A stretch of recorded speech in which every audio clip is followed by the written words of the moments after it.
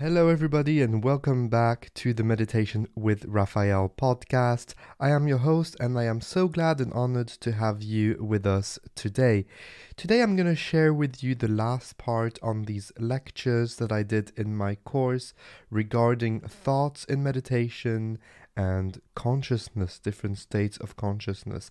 And today, we're going to be dealing with thoughts in two parts. The first one is going to be dealing with thoughts in your meditation practice, what you should do with these thoughts when you meditate. Are they good? Are they bad? This is what we're going to be talking about. And in the second part, we're going to specifically talk about sticky thoughts. These thoughts that are really hard to put aside, to simply observe without an emotional or any kind of attachment. Okay, so I'm very happy to share these with you. And while I'm here, I just want to say that during this Black Friday week, which is not something that I particularly like, to be honest, it's always pushing for consumerism, and it's not something that I'm really into. But I did want to take the opportunity to give you a gift for preparing the new year, or for ending the old year, if you prefer, with a 70% discount on my meditation course. 70% discount. You just have to follow the links in the show description, and actually that's it. So enjoy this lecture. I hope it's useful for you. If you have any questions or any feedback, you know where to reach me. It's all in the show notes, and I'll talk to you again soon. Take care. Bye-bye.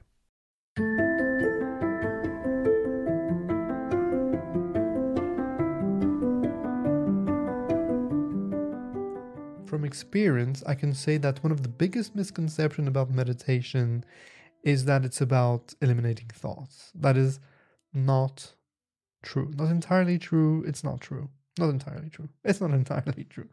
When I first started meditating, the first times I tried meditation, we'll say, I was a young child, and I was told precisely that meditation is a practice where you have to concentrate hard enough on eliminating all the thoughts in your head so that you can have some sort of peace or relaxation. I don't remember what I was told.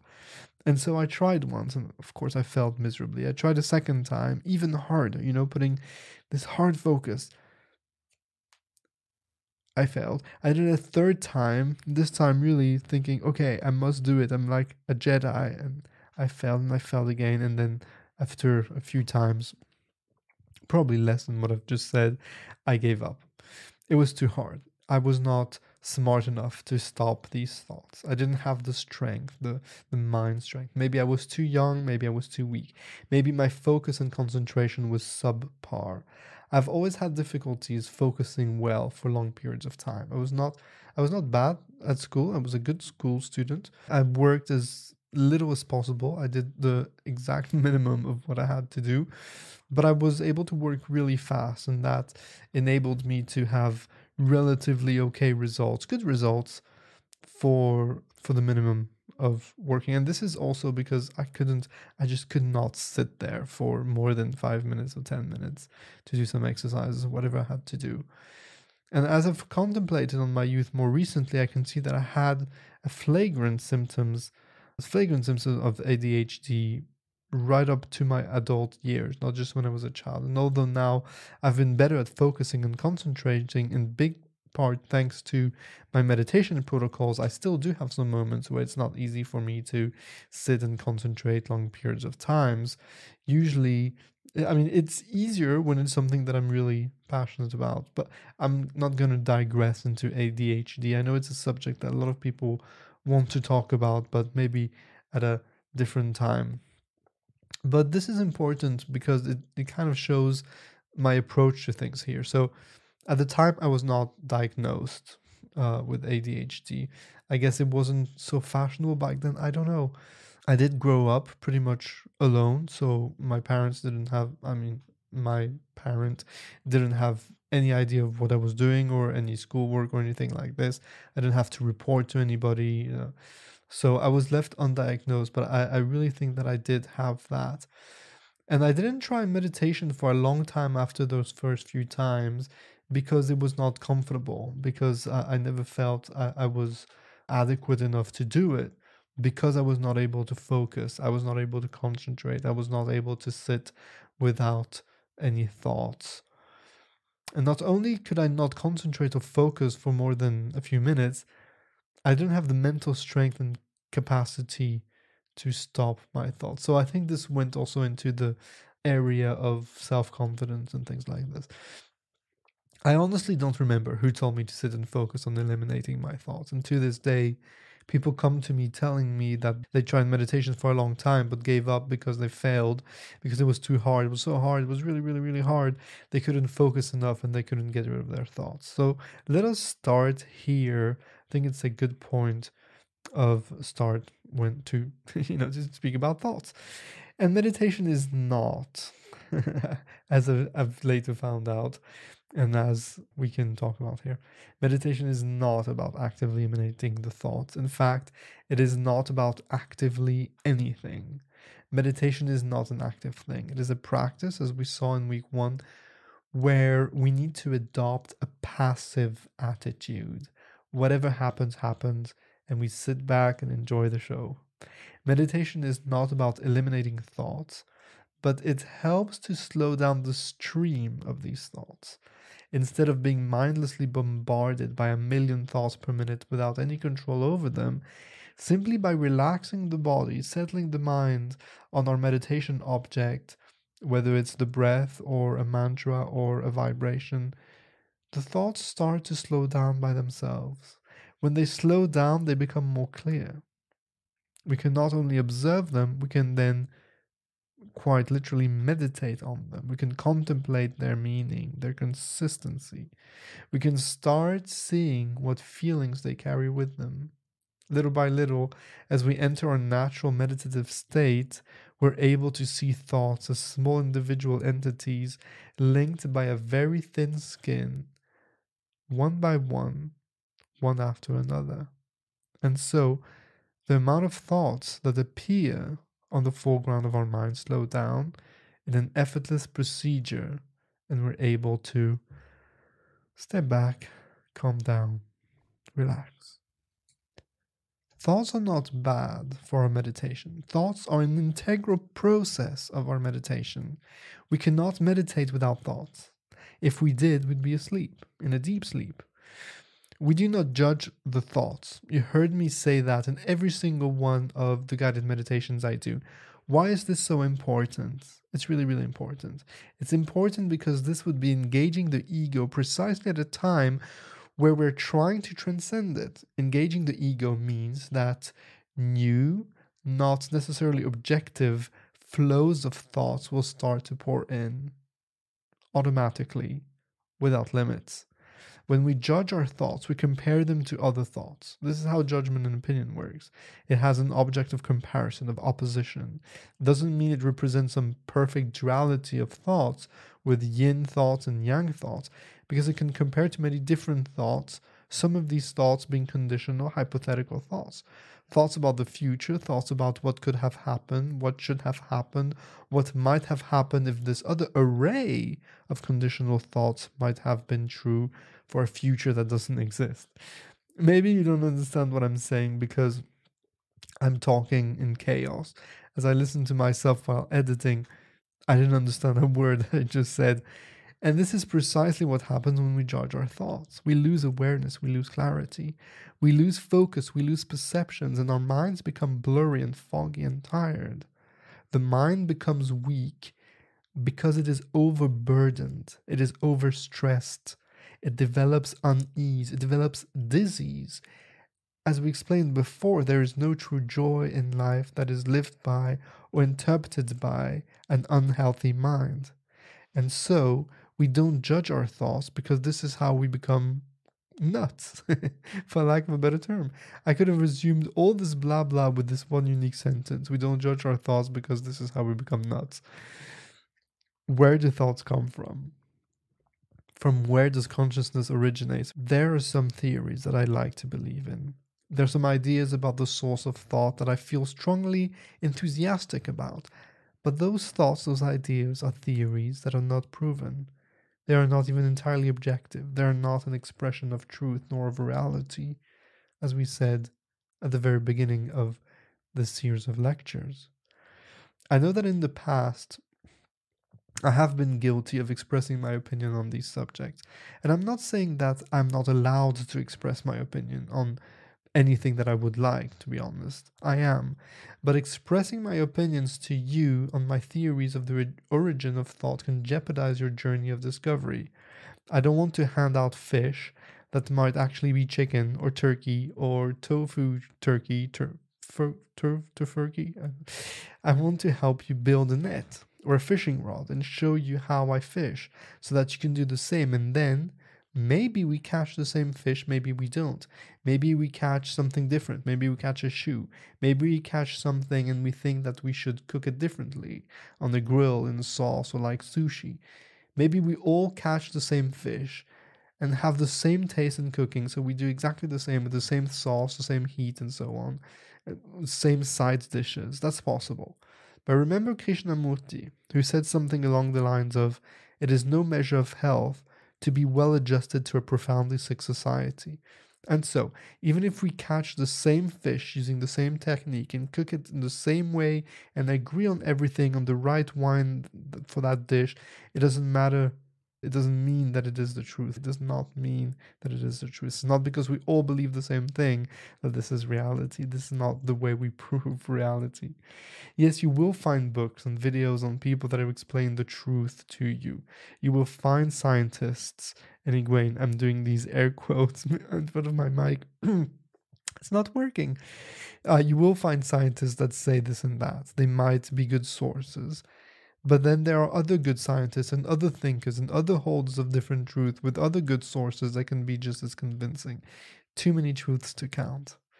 This is not a subject where we need the truth because the truth doesn't exist, and the truth is totally useless.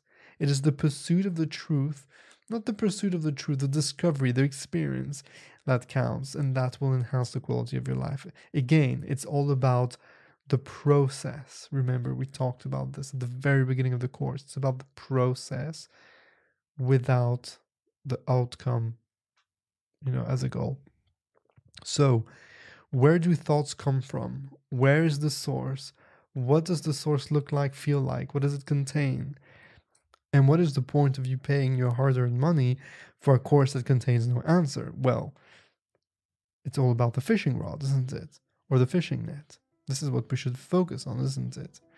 Yes, that fishing rod is indeed the meditation techniques and processes that we're learning here.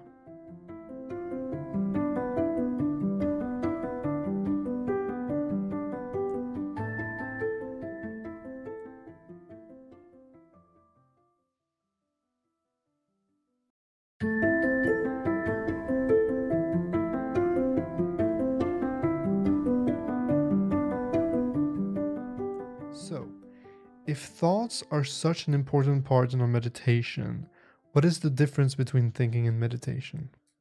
That's a very good question. I guess that the first thing that can distinguish the two is that when we practice meditation, we start having a more clear separation between the thoughts and what really defines who we are.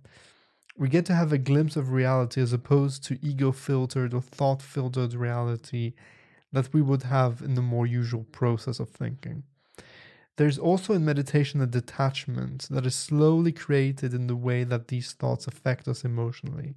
Once we start seeing these thoughts as entities of their own, and we really dig deep into their core, we materialize them in a way that we start to understand that the thought of who we are and who we really are is a very different way. When we start building awareness to what thought really is, the thought doesn't affect us anymore. Think about it this way. If you had a feeling of sadness and you were to go into meditation, you would start to be aware of that emotion in such a way that you're not sad anymore because the sadness doesn't belong to you. It is separated from you. This is the way I often do when I get a sticky thought. Even with years of experience in meditation, we get these sticky thoughts and feelings and emotions during our practice. What I mean with sticky thoughts is that thought that just doesn't want to get in the background of your mind for some reason. And you find it very difficult to go back to your meditation object, whatever that object may be. In our case, the vibration, the sound. You try to get back to the sound calmly, effortlessly, but it just won't budge. That's totally fine. It happens. That's totally okay. Don't worry. Don't panic. The first step is to practice realizing that this is also part of the meditation, that it happens and that it's perfectly okay that it happens. This is really, really, really important. Listen again. The first step is to practice realizing that this is part of the meditation, that it happens, and that it's perfectly okay that it happens. Okay? This is really important because we need that passive attitude. If we get frustrated, we start to judge ourselves. We start to judge the meditation process, the meditation, the meditator, me, the guide of the meditation, and you judge the thought. Your mind gets clouded in an overflowing abundance of threads of thoughts, arrays of thoughts, as we explained earlier. So that's the first step. You step back, take a passive approach. Seneca said, nothing should ever be unexpected by us. And this is a core principle of Stoicism. Nothing should ever be unexpected by us. That doesn't mean that you can predict the future. Okay, it doesn't mean that you can predict the future. It simply means that the reactions you might have to events should never be unexpected. It's the reactions you might have to the events that should never be unexpected. This is what you train through meditation, through philosophy. At least that's my way of interpreting this quote. Maybe there are different interpretations. But in the month that come, you might even create a tool of words, a set of words and phrases that will help you through that whole process. This will be personal to you, and it is a very, very important part of your tool set for meditation. So, for example, just to explain better, when you get a sticky thought, you might start by saying in your mind, "Hello, sticky thought, how are you today?" You, you stay polite, you stay cool. You don't engage in some sort of conflict. Don't engage in, how can I say it? Yeah, don't engage in conflict. Treat that sticky thought like a small child or an employee, a subordinate that has HR on speed dial, or like a small child, or like a deer hunter. I don't hunt, but I can imagine, like in a cartoon. Don't scare it or burst and leave behind some really stinky smell. Nice, calm, smooth voice. Hello, sticky thought. Thank you for coming. Thank you for your presence.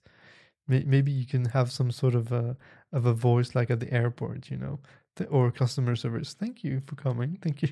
Thank you for your presence. Do you need some love? Do you need some attention? You're trying to tell me something? Come, let's sit for a few minutes together. And that is step one. Make the thought comfortable. Make the thought feel cared for and make it feel safe so that it doesn't stink your mind when it explodes. Okay, so very carefully. Hello, thought. Next step, and I'm being a little bit facetious and playing around, but I'm very, very serious in this process. The next step is, well, as you promised it, to give it your full attention. That sticky thought is the only thought. Dig into it. What is it telling you? With what voice? Your usual inside voice or something else, something a little bit different? What tone? What is the music of that thought? Where is it located? In your body? Outside your body? Where exactly in your body? In your solar plexus? Okay, what does it feel like? What is its temperature? What is its texture? What is its color? What is its shape, form? Really get into the details of it. And by the way, by giving this thought your full attention, you've actually created a really cool side effect. By giving your full attention to that thought, by observing, describing, by doing this objectively, as we've practiced in our preliminary exercises, this is where you come back to the preliminary exercises, without judgment or opinion, you have put that thought on the foreground of your interpersonal space, thus fading out the other streams of thought that are as wanted in the background of your mind, doing their own thing. And so the chaos becomes, little by little, it organizes itself. It becomes more organized. Once you have given every ounce of your attention to that thought, the vibration, or the meditation object you've chosen will just come back naturally, bringing you back on the path to an automated self-transcendence journey. When you leave the sticky thought, you can give it some gratitude, some love, like a good night kiss to your child. You know, that kiss where you pray the Lord with all your might, even if you don't believe in God. You just pray with any prayer that you might have had heard at some point, that your child will not wake up again. You know, I'm a new parent, so these analogies come naturally to me at this moment. But, you know, this is a really, really important part. Kissing the sticky thought goodnight, trying not to wake it up, you know, so with precaution. Now, two things might happen, and both of these things are totally okay. Option one, you look at your clock and you see that 10 minutes went by, so you still have some time to continue meditation, and that's good. That's okay. So you just continue for another 10-ish minutes, right? Option two, you look at your clock and notice that meditation is over. You know, you did 20 minutes or something. At that point, a lot of my students tell me, I did the meditation again because of a sticky thought.